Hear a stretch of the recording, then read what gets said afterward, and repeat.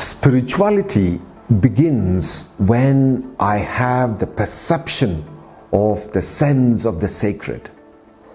In the book of Exodus, chapter 3, Moses is being attracted by the burning bush. He perceives something mysterious here, something beyond himself, something beyond the ordinary.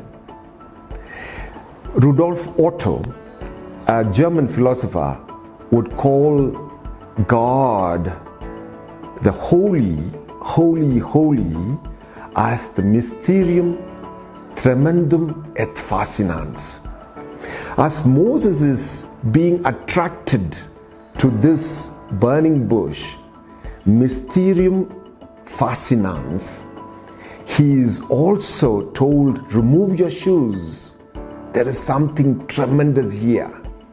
The holy, holy, holy God attracts us, and at the same time, He is beyond us, and therefore there is this sense of fear in us, sense of awe. When we combine this sense of attraction towards God and this fear of the Lord, which is awe, then our spiritual life becomes deep.